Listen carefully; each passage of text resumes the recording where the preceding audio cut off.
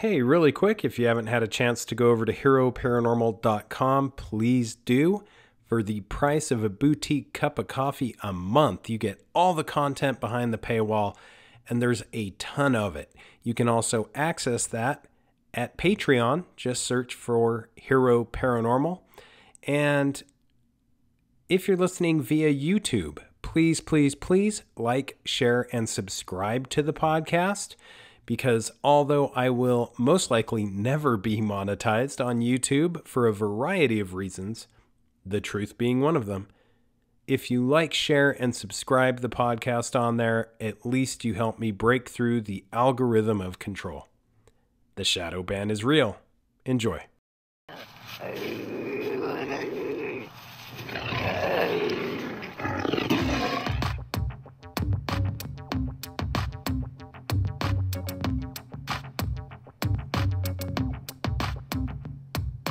Come blast off in my time machine. Third eye feeling like an Evazine. Blast off, blast off, blast off, blast off. Come blast off in my time machine. Third eye feeling like an Evazine. Blast off, blast off, blast off, blast off.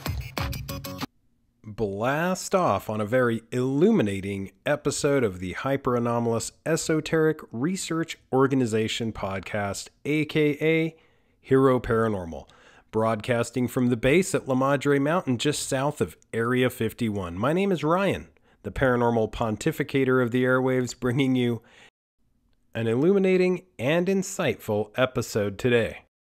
We are going to be discussing none other than the amazing Rosicrucian, and a man considered by many to possibly be immortal.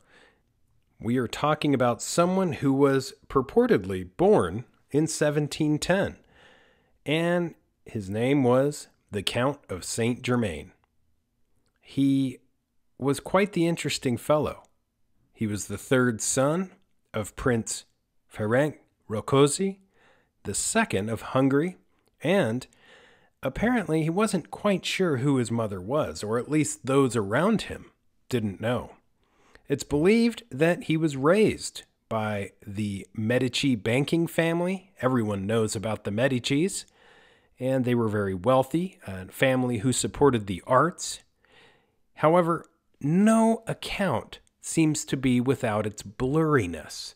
In other words, no one knows his origins for certain. There are no birth or funeral records of the Count of Saint Germaine, and although he went by the Count of Saint Germaine, his real name is unknown. He was a very real historical person, and he's undoubtedly one of the most amazing characters in our history. Many, many, many individuals considered him not only highly elite and part of the aristocracy, but by all accounts he was an alchemist, a Rosicrucian, and a member of the secret society that, many believe, not only controlled the world, but also built it. Saint Germaine's closest confidant was Prince Karl, and he was the only man to whom he seemingly told some information. For example, his parentage. And it is purported that he is the man in whose home Saint Germaine chose to die. At least one of the times. And I know that sounds crazy to say that or even consider that possibility. However, many of those who knew him best believed he was either immortal or continuously reincarnating over and over into this world. Because, that we know of, the majority of those close to him believed he was at least 300 years old. And he was seen before and purportedly seen since. Now, I've really wanted to ask Crow777, another podcaster, his belief of what really took place with the Count of Saint Germaine, because he claims to be allegedly in contact with one of his family members and only and last living kin, This family member, I've heard him talk with Crow 777, and he sure sounds like the real deal. He goes by the name of Fortune de Saint Germaine, and he seems to also be an alchemist who is able to navigate the mysteries of life with ease. But getting back to his ancestor, Count de Saint Germaine, the question often arises, how did he seem to live for so long and live so well? Is it due to his Rosicrucianism? Many attribute this to the possibility that he was a student on the path to soul illumination via the mystery school known as Rosicrucianism. He had selected a definite goal and achieved it, and he knew his desired destination.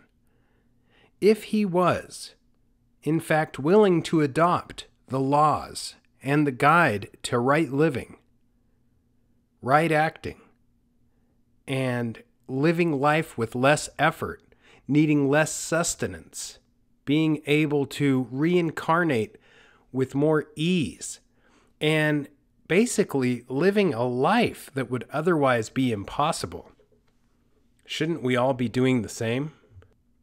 It has been said that if one wholeheartedly enters into the study of these mysteries, they will, by the very nature of these studies, become so absorbed in them that they will forget all the wrongs they may have been nursing.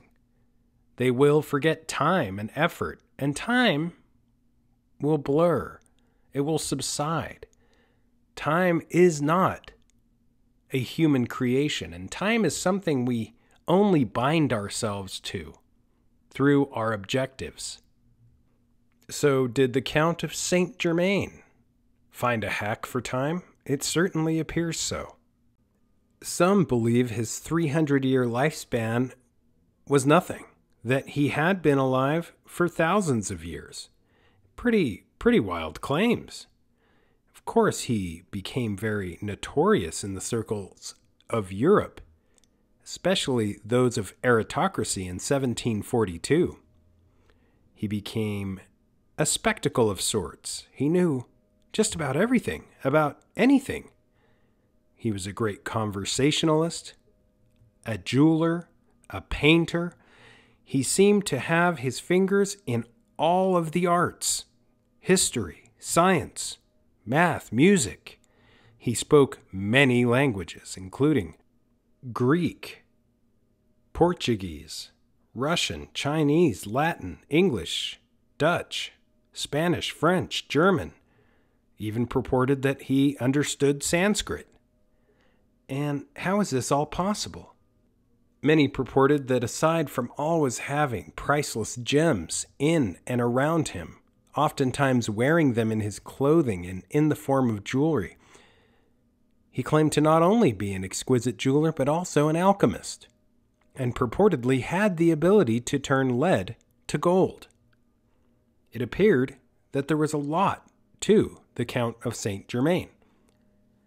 Now, a countess by the name of von Georgi, an elderly countess, became very enthralled with the stories of Saint Germaine. She went to a party and met the Count. They spoke, and it appeared that he was the very same man she had met years ago, and that he had not aged a day. She was curious because she recalled meeting someone who looked exactly like him, an incredible man by the same name in Venice in 1710. She asked the Count if it was perhaps his father or grandfather. The Count was a happy and simple chap, and he smiled and just acknowledged her in her age and said, "Ma'am, I am very old." He also acknowledged that it was him who had met her at the end of the last century, and that it was a pleasure to be speaking with her again. Keep in mind, he appeared to be in his 40s at this point. She was shocked.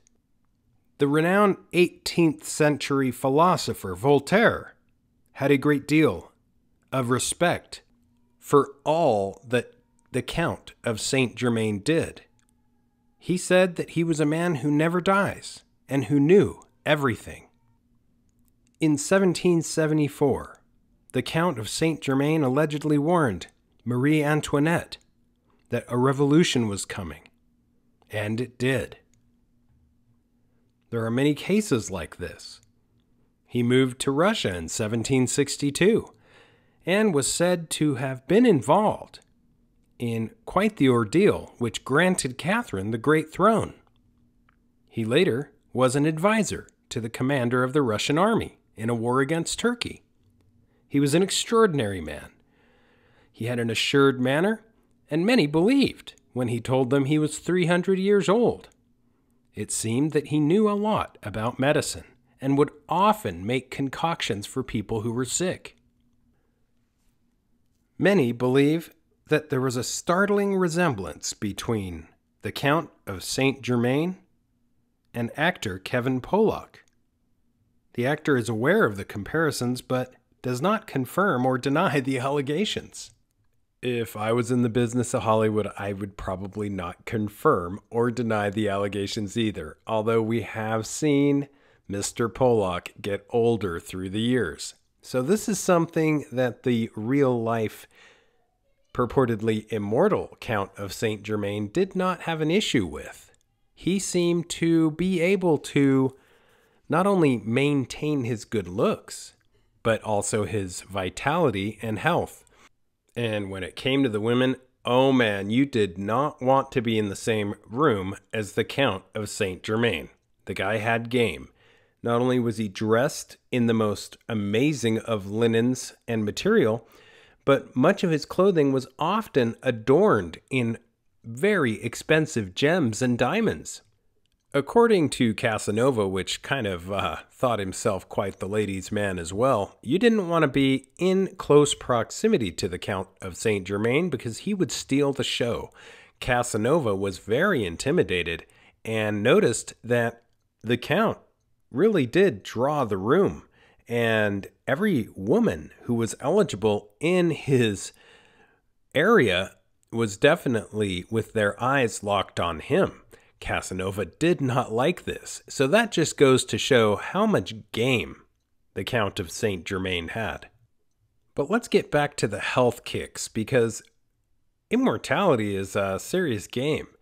And apparently he had quite the diet. In fact, I have in my research tracked down many old books and accounts of what it is exactly that the Count of Saint Germaine drank and ate, although it is still a mystery because many of the accounts are, well, they're kind of pre-sorted. And what I mean by that is people are making speculations and theories, and these are people that were close to him. They believe that he was mainly on a diet of oatmeal and that he drank a reddish tea beverage. However, some have purported it may have been human blood, or at least had a little bit mixed in with it. And this may come from the possibility that he is from royalty from Transylvania and of the Draconian bloodline. Now, let's keep in mind that this is a real guy. There are real historical accounts of his presence at various times throughout history, going back as far, believe it or not, as Christ, and that he was there and present when Christ performed the miracle of turning water into wine. Now, it's interesting that he seems to be at these places where these miracles take place, and he seems to have a great deal of knowledge when it comes to alchemy. Seemingly, he was able to turn common materials, such as lead, into gold, and could take smaller diamonds and turn them into bigger ones. These are unnatural feats, to say the least, if not bordering on magic, and miraculous in and of themselves. Interestingly enough, the magic area of Saint Germaine is possibly the most appealing to me, because he has many accounts of people who believe he may have even been Merlin of King Arthur's court. And before you scoff at that idea, keep in mind that there is more historical account and proof that Merlin existed than King Arthur himself. So that's a kind of a big deal. And magic was sort of what Merlin did. He was said to have figured out and known about the Philosopher's Stone. and he was able to create projection powder, which is a valuable, intrinsic, alchemical potion of sorts, powder, I guess, but it can be mixed with water. Some purported he even drank a little bit of this in his nightly concoctions, in the beverages that he drank, and this could have something to do with his secret immortality. Projection powder is also one of the key ingredients, if not the key ingredient, needed in alchemical manifestations of turning metals such as lead into gold. So it is a key component to many of the most magic alchemical recipes. Now, Saint Germaine was said to have learned much of his jewelry craft in the Middle East, and he spent some time in the court of the Shah of Persia, which is modern-day Iran. Now, keep in mind that the Safavid dynasty, which ruled Iran from 1502 to 1736 AD, amassed what could be considered the most dynamic jewelry collection of all time. And the crown jewels were absolutely stunning. Diamonds and gold. The splendor of the collection came to the attention of the world largely through their use by Mohammad Reza Pahlavi and his Shabunu Farah Pahlavi. During official ceremonies and state visits, no one could believe their eyes. The Iranian crown jewels are considered so valuable that they are still used as a reserve to back Iranian currency. So it does appear the Count of Saint Germaine did learn from the very best. Which would make sense because many were amazed that he could affix rubies, emeralds, and diamonds to his clothing. I mean, these are priceless gems attached to clothing which could easily fall off.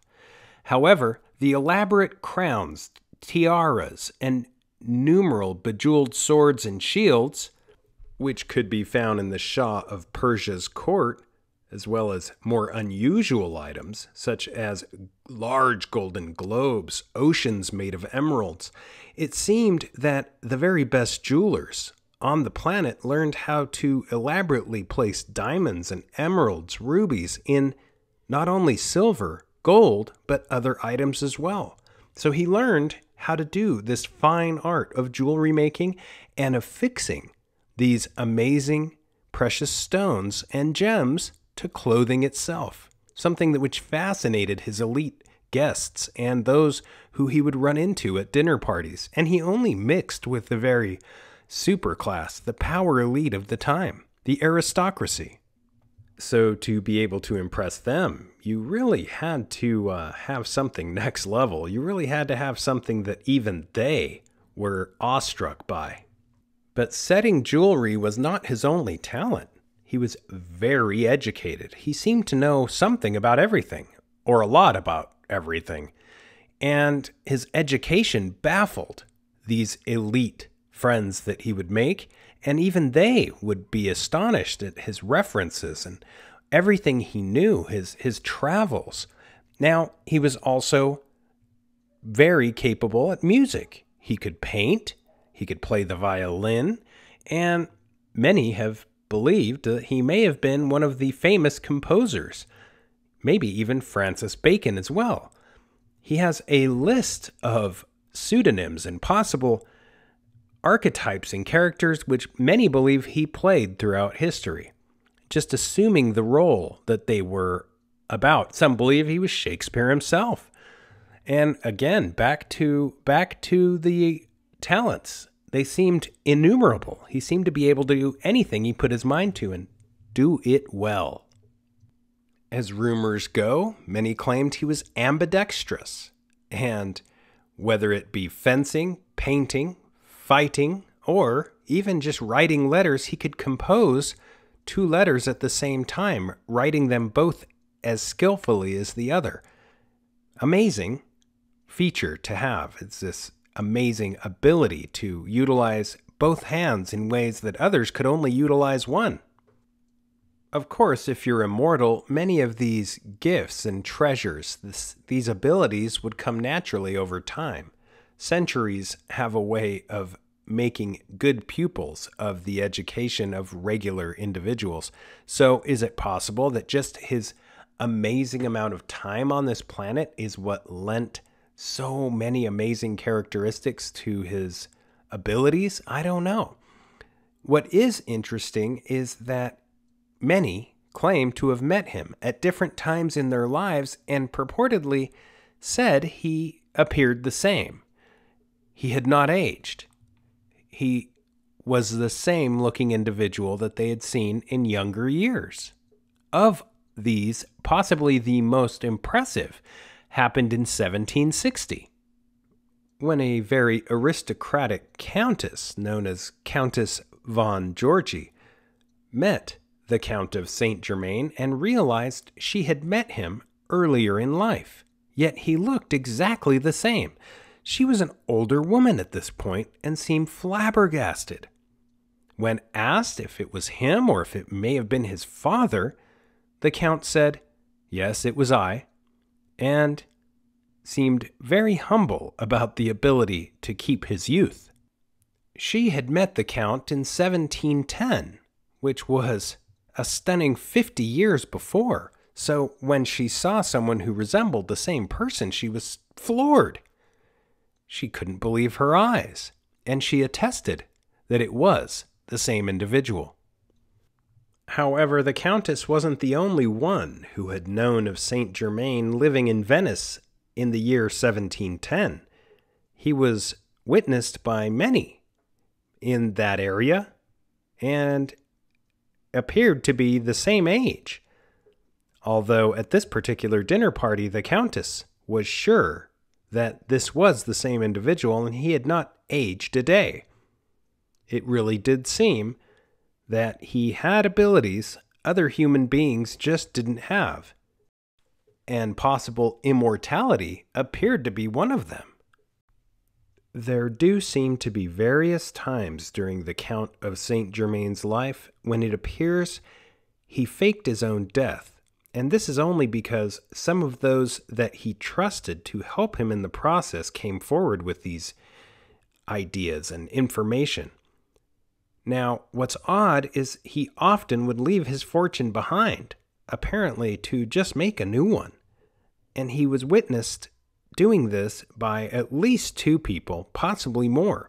So why is it that he seemed to be able to fake his own death? Well, back then it must have been much easier to fake your own death. You just left everything behind. You found a body, or what's left of one, and had some friends pitch in to help you set up a funeral and make all the arrangements, and you disappeared.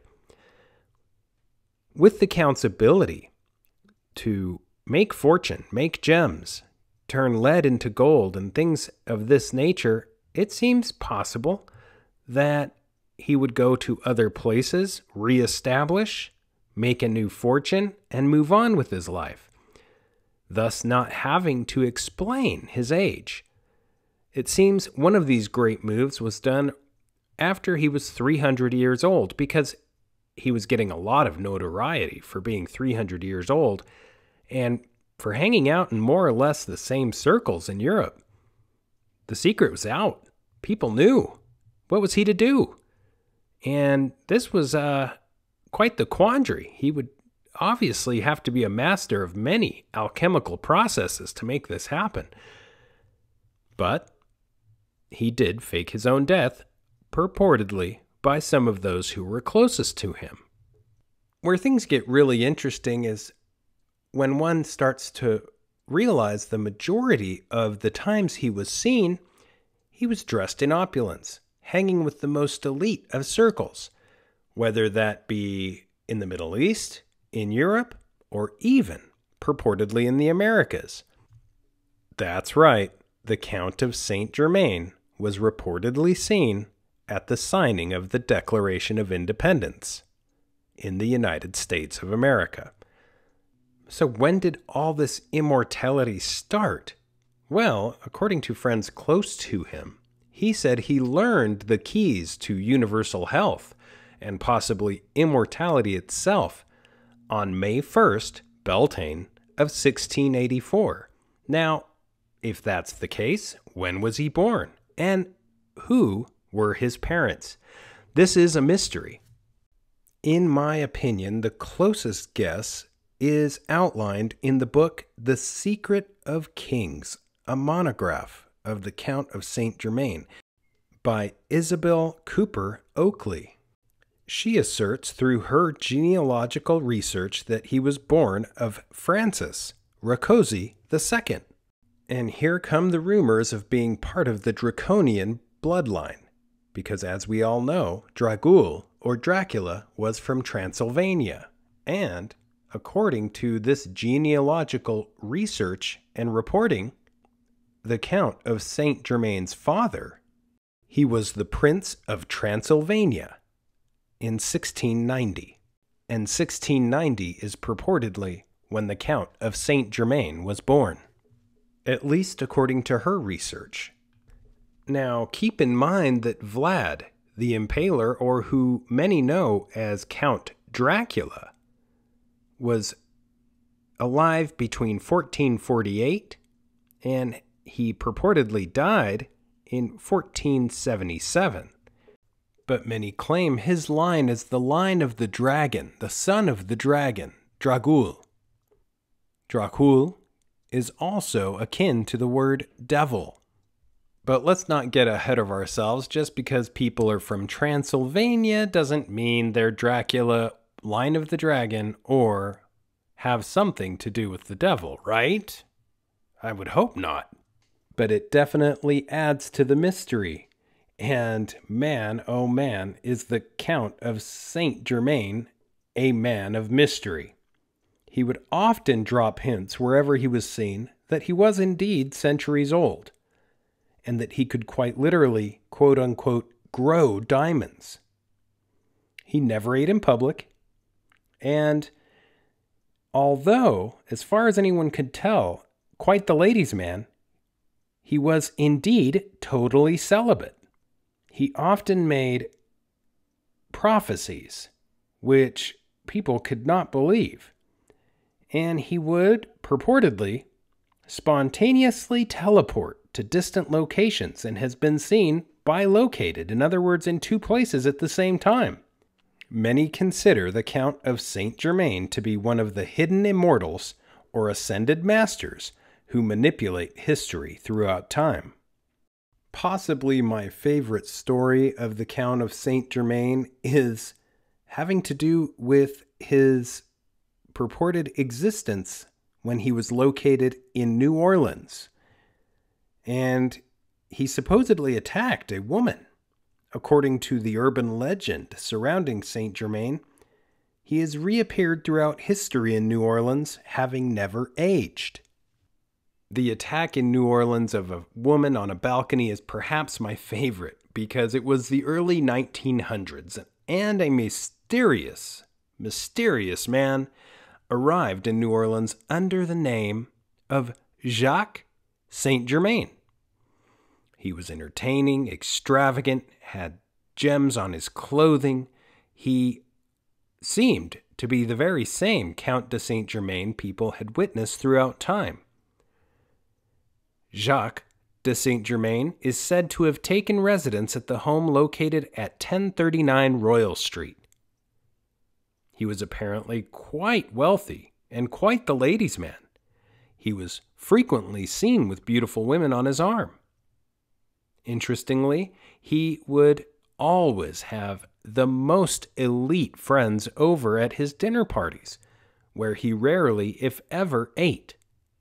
His parties were a big deal, and especially in the upper echelon of society.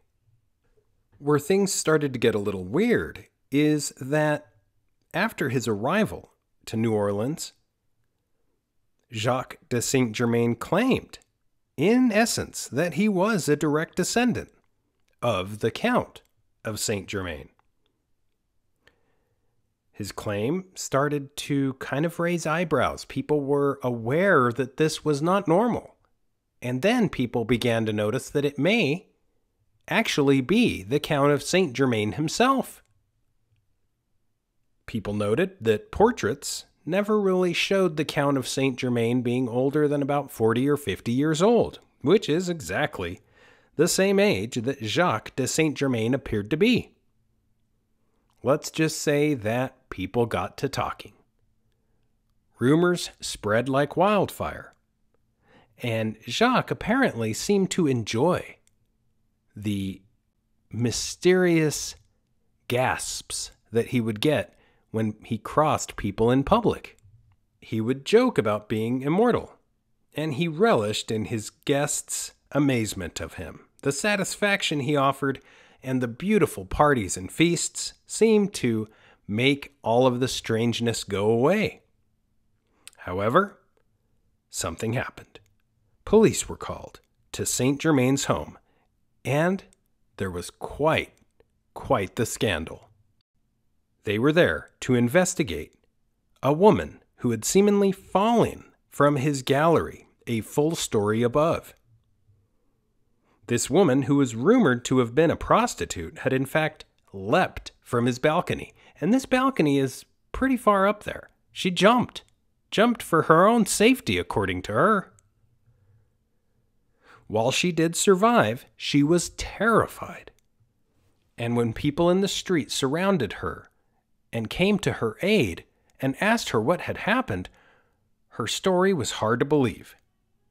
She said that she had jumped to escape Jacques de Saint Germaine himself. She claimed he had, in fact, attacked her and bitten her neck and tried to take her blood. Now, Jacques de Saint Germaine was very affluent, wealthy, well-respected. Surely his word versus that of a common street prostitute would hold more weight. Everyone knew this. However, when he was asked to come down to the station to answer some questions, he said sure. But he said he'd rather visit the police station in the morning to go over the accounts of the evening. With such a reputation, being so affluent in the area, and owning such an amazing piece of real estate, they surely thought he wouldn't run. However, the next morning, Jacques de Saint Germaine was gone. In fact, he had completely vanished. He left the majority of his belongings behind. And this kind of goes hand in hand with the many times Saint Germaine relocated. He would leave it all behind, pack very light, and disappear. According to the urban legend, when the police broke into his house, they were very cautious. On the second floor of the home, they claimed they discovered a series of open wine bottles, but they were closed, sealed from the outside, obviously resealed. Some other substance had been placed inside them. They were not the original substance. What they claim was in those bottles was an interesting concoction of red wine along with human blood. Questions remained unanswered. How could someone leave so much behind? Not only his stash of wine and human blood, but jewels, gems, ridiculously beautiful wardrobe, and a mansion on Royal Street in New Orleans. Well, so much mystery and speculation, yet no Saint Germaine. He had vanished into thin air, and no one, absolutely no one, saw him leave, knows where he went, because he quite literally disappeared. Which brings me to the reality of, who was Saint Germaine? A vampire? A saint? A prophet? A time traveler? An ascended master? Some in the European court claim that they saw him walk through mirrors, that he could quite literally transport himself as if through a portal, if he had the properly placed body-length mirror in a corner. This is the kind of alchemy and important magic which lends a lot of credence to the urban legends of him being able to disappear without a soul seeing or hearing a thing. One of my favorite accounts that I came across was during his travels when he was looking for different types of work through the courts of Europe as a scholar.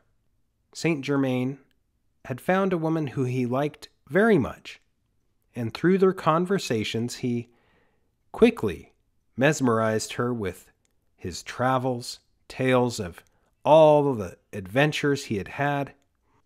Let's just say it didn't take long for her to fall head over heels for this amazing man with a mysterious background, with all kinds of talents, highly educated, seemingly able to do all sorts of things that the regular guys couldn't do.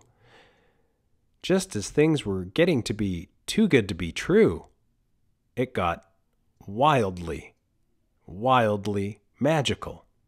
And by magical, I mean unbelievable. Where she became amazed was when he once walked towards a mirror in a corner and said, "Don't be scared, I'll be back soon." And he purportedly walked through that mirror to disappear completely. Now, I mean, this is just one of the stories that make this guy one of the most significant characters in history, I believe, and by far one of my favorite characters in history. This guy has it all. He has something for everyone. There's magic involved, there's alchemy, there's politics. There's the fact that he's a Rosicrucian. He's also a Freemason. And his background is absolutely stunning. And, you know, these just keep on going.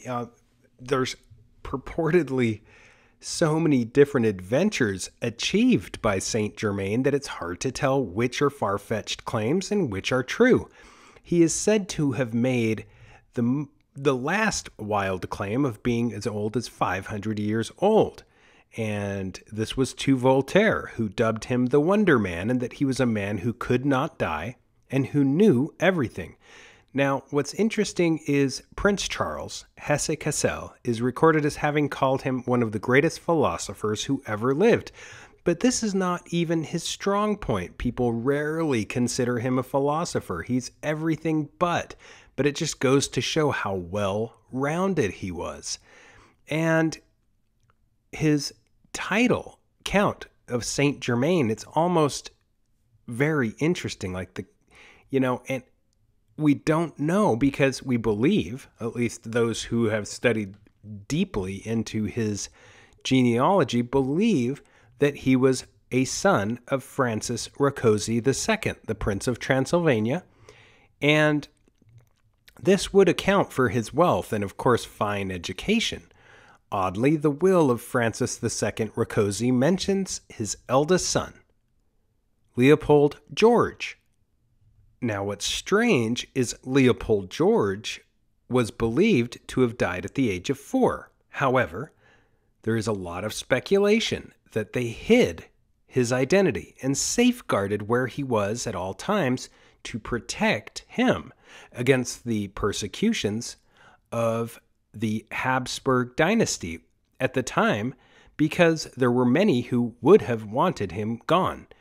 So this could all make sense. You know, they could easily have transported him elsewhere, kept his identity hidden. When his father died, his will and testament would have carried on to him.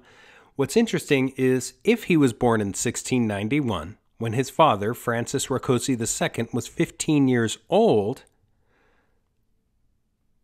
then it would make sense that later in life, for example, when Saint Germaine told Prince Charles that he was 88 years old, this genealogy would line up. The numbers don't lie. He told Prince Charles of Hesse-Kassel that he was 88 years old. And therefore, if you place his birth at 1691, this would add up. The 88 years would make sense mathematically.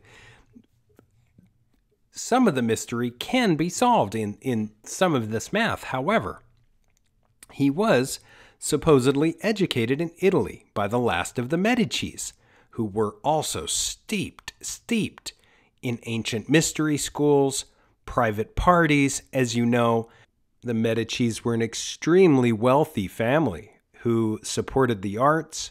They were very involved in the occult. They had mysterious lore of their own, and they were very safeguarded. I mean, no one knew everything about the Medicis, which adds to the mystery if they, in fact, helped educate him. Saint Germaine was believed to be a student at the University of Siena. Siena is one of the most remarkable cities in Italy. And it seems as if he did kind of spin a web of lies to confuse people about his actual origins. In other words, he would go by different names and pseudonyms in different places throughout his history. According to David Hunter, a researcher, the Count of Saint Germaine contributed to some of the songs on La Inconstanza delusa, an opera performed at the Haymarket Theatre in London. Apparently, he was very musically inclined and could not only write the works, but also play them. He also began to use, with consistency, the title of the Count of Saint Germaine sometime in the early 1740s. And he was even a purported spy at least twice, although I'm sure he got away with it many more times than that. Purportedly, the Count of Saint Germaine was arrested in London on suspicion of espionage. This was during the Jacobite Rebellion of 1745. He was released without any charges. The news read like this: "The other day they seized an odd man who goes by the name of Count Saint Germaine. He has been here these 2 years and will not tell who he is or whence, but profess 2 wonderful things. The first, that he does not go by his right name, and the second, that he never had any dealings with any woman. He sings, plays the violin wonderfully, composes, is mad, and not very sensible. He is called an Italian, a Spaniard, a Pole, somebody that married into great fortune in Mexico and ran away with her jewels to Constantinople. Some say a priest, a fiddler, a vast nobleman. The Prince of Wales has had an unsatiated curiosity about him, but in vain. However, nothing has been made out against him. He is released, and what convinces me that he is not a gentleman stays here, and talks of his being taken up for a spy." This writing was from a letter by Horace Walpole. As amazing as Walpole's writings about the Count of Saint Germaine are, they don't hold a candle to the memoirs by Casanova. And I'm going to read the memoirs and the notes in which Giacomo Casanova describes the marvelous Count of Saint Germaine. And he writes, "The most enjoyable dinner I had was with Madame de Robert Gergi, who came with the famous adventurer known by the name of the Count de Saint Germaine. This individual, instead of eating, talked from the beginning of the meal to the end, and I followed his example in one respect, as I did not eat, but listened to him, and with the greatest attention. It may safely be said that as a conversationalist he was unequaled.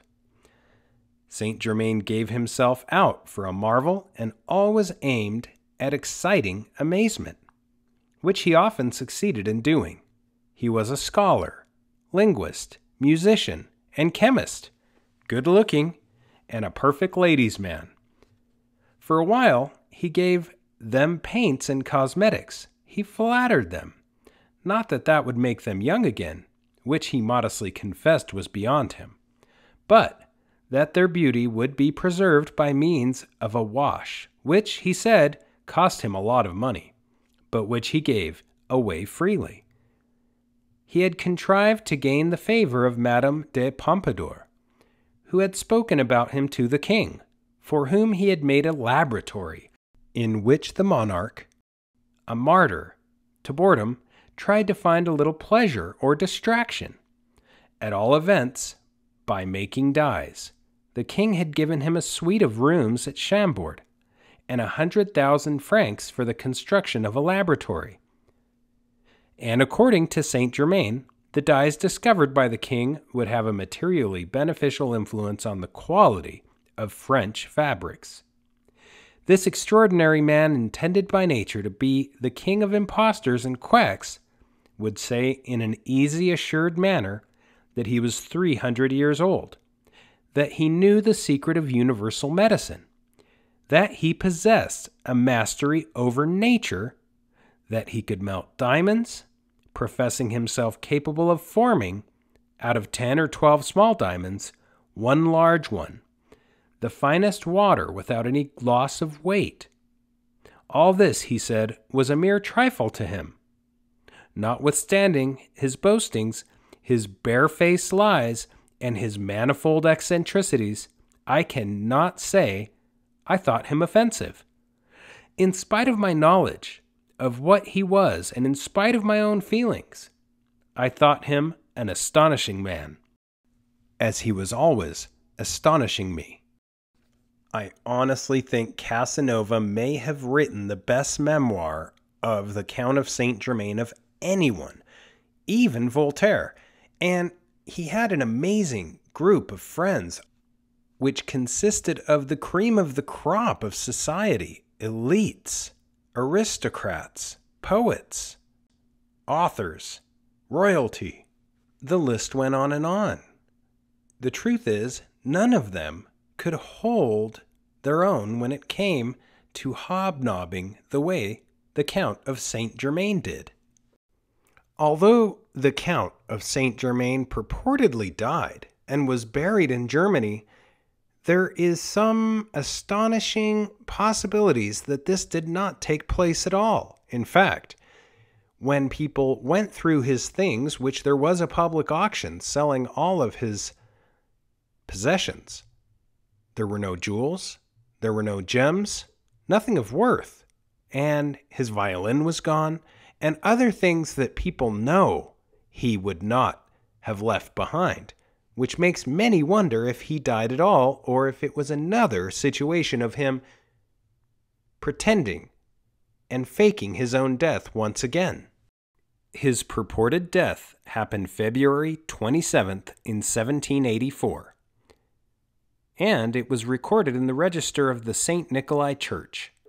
He was buried on the 2nd of March, and the cost of burial was listed in the accounting books of the church the following day. The burial site was there at Nikolai Church. He was buried in a private grave, and what's odd is Prince Charles donated the factory where he purportedly died to the crown, and it was afterward converted into a hospital. But, as mentioned previously, this is not the last we would hear of the Count of Saint Germaine. He seemed to pop up all over the place, all over the world. And the most recent account of Saint Germaine was in 1972, where a gentleman who very much looked like Saint Germaine was found and did not deny the claim that he was, in fact, the Count of Saint Germaine. It happened, of course, in Paris, one of Saint Germaine's favorite cities, and a man named Richard Chanfray said, "Yes, I am, in fact, Saint Germaine, the Count of Saint Germaine." Where it gets interesting is that Richard Chanfray was a magician, which would fall right into line with one of the talents of the historic mystical Count of Saint Germaine. He was very much publicly known. Everyone knew about him, and he very much appeared to be in his 40s or 50s, early 50s, late 40s, as was always described. And he also looked a lot like many of the images, reliefs, and paintings. So this started to get a little strange. Here we have a person who's publicly known, he's in the public eye, he comes forward saying, "I am the Count of Saint Germaine." What on earth would compel him to do this? Nobody knew. But it was not easily accepted. People immediately started to question him. The more they questioned, the more he barked back that he had the abilities which he claimed, including that he could transmute lead into gold. Well, let's get real for a minute. 1972 is definitely more modern times. We have science now. We have ways we can analyze and test these claims. You can't just come out and say this stuff and not be able to perform it, right? So what did he do? He offered to perform it. Not only perform it, but perform it on live television of all places. He also became more famous than he already was. People started to ask him for psychic readings. He would mysteriously give people prophecies and divinations, and he seemed to hit his mark. He was extremely popular among celebrities in France, and many of the wealthy and elite would invite him to castles. Interestingly, he would claim that he had been there before, and when he arrived, he would explain the layout as it was when he visited the last time. He was usually spot on. And when he did change lead into gold on French TV, it is claimed there was no trickery, that scientists checked the metal before and the metal after, and that it was appraised as actually being gold after he transmuted a strip of lead wire in his crucible over a camp stove of all places. Things were just heating up, and they got a lot stranger because he seemed to have more talents than anyone could shake a stick at. And speaking of sticks, he actually even walked with a cane. Talk about big-time pimpin'. He didn't need the cane, but he just walked with it. It was a style accessory. Not only that, he showed the cameraman on the TV show that the cane would open up and was actually a firearm. That's right, it could shoot. He was eccentric to the max, just like the Count of Saint Germaine. He also drove an American sports car, something which was exotic and wild for France. He drove a Corvette, and he dressed with such splendor that he would appear to be a real-life Count of Saint Germaine. And he dated only the finest women. Although we don't know much about their relationships, it was interesting. He dated a famous French singer and was actually even featured on a song with her and sang extremely well. Where things get wild is that he passed away in 1983, so it's impossible to dig deeper into Chanfrey or the modern version of the Count of Saint Germaine. However, if you want to hear the song with Richard Chanfrey, the star that he dated was named Dalida, D-A-L-I-D-A, and you can find the song online. Dalida and Richard Chanfrey. Quick Google search and you get this relaxing nature video with peaceful music, and it's extremely stress relieving. Cheesy? Absolutely, but very much in line with what you would expect. Of course, the modern Count of Saint Germaine, Richard Chanfrey, also had his strange connections and incidents with the law. He was also kind of an outlaw because he did have to spend 1 year in jail and pay 118,000 francs in restitution to a man who he found naked in his kitchen at the late hours of the night. Although the man was only superficially hurt, he did have to spend the time for the crime. Dalida and Saint Germaine, or aka Richard Chanfrey, broke up. They separated. But he quickly became a lover of the Baroness Paula de Luz. De Luz seemed to be a millionaire and lived that lifestyle in every sense of the word. Chanfrey and de Luz disappeared for quite some time. They did appear, however, in public at a party in Saint-Tropez. This was in June of 1983. Chanfrey, aka Saint Germaine, seemed to be very skinny. and he seemed tired, according to those who saw him. Oddly, the 21st of July of 1983, in a town close to Saint-Tropez, Chanfray and Deleuze committed suicide. They seemingly inhaled exhaust fumes through a tube from a running vehicle. And Chanfray left a suicide note. Interestingly, it read as follows: "I'll leave and I'll bring her with me because she is so like me." Was this another stunt by the Count of Saint Germaine? Had he faked his own death again, or was this a legitimate death? No one really knows. What we do know is the secret of Saint Germaine has been kept hidden, and there is now, supposedly, kin of Saint Germaine, descendants of Saint Germaine. As mentioned earlier in the podcast, there is a man who is known as Fortune de Saint Germaine, who appears from time to time on Crow 777 radio podcast, and he handles himself quite well, much like you would expect from the lineage of Saint Germaine.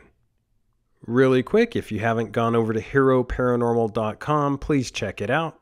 For the price of a boutique cup of coffee a month, you get all the content behind the paywall, and there's a ton of it. Also, you can access that through Patreon. Just search for Hero Paranormal. And if you're listening via YouTube, please, please, please like, share, and subscribe the podcast. That will help me break through the algorithm of control. The shadow ban is real. Until next time, keep your eyes to the skies, feet on the ground, but don't forget to take a look around.